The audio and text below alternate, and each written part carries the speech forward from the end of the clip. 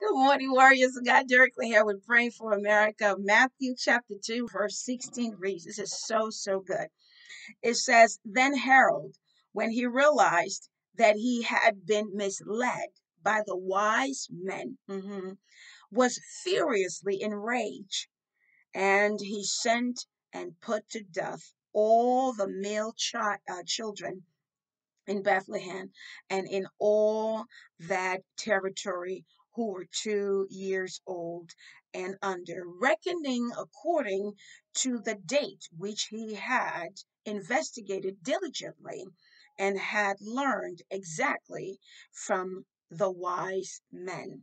So, we're going to pray over America today because verse 17 says, then was fulfilled what was spoken by the prophet Jeremiah. The word of God is going forth. His true servants are speaking. Herod decided to kill all of the children, the young men, the young boys, 2 years and under. You know why?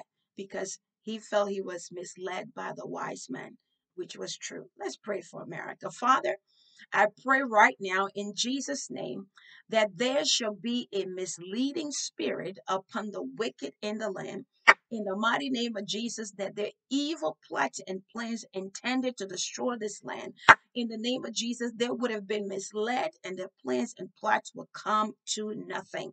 In Jesus' name, I speak fire into the enemy's camp. I speak the rolling of barley loaves. In the enemy's camp as it was in the days of the Midianites and Gideon, Father God.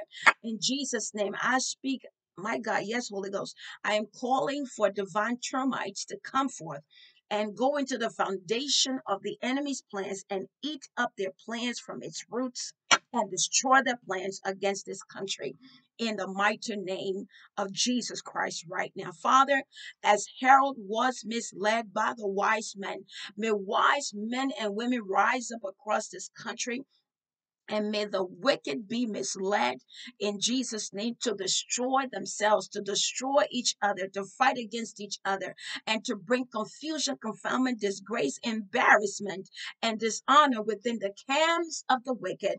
And may the righteous stand, my God, by and watch these things unfold with our eyes, and may our ears hear the plans of God against the wicked being fulfilled. Father, we vow to give you the praise, glory, and honor. We have nowhere else to turn.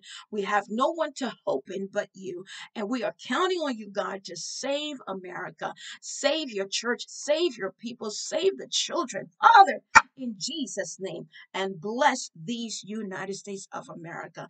We'll be so ever mindful and careful to give you and you alone all of the praise, the glory, honor in Jesus' mighty name. And may the breath of God, the Ruach Kadosh, breathe and blow afresh in this direction today. In Jesus' name we pray. Amen. Warriors of God, I am calling for a misleading spirit to come upon the wicked in the land. May they be misled and may their plans come to nothing as divine termites are eating their plans from its foundation, and may all crumble down in Jesus' name. How about that? Well, you know what to do. Go out, have yourself a fabulous, blessed day. Note this one thing: no devil in hell has permission to touch us. Keep the sword of the Spirit sharp, my God, in Jesus' name. Carry the breastplate of righteousness, belt the truth, helmet tight and neatly fit in the mighty name of Jesus Christ, and feet always ready to run with this gospel of peace. Until the next time, may God bless you. May heaven smile upon you. Have a fabulous, blessed day, warriors. Bye bye.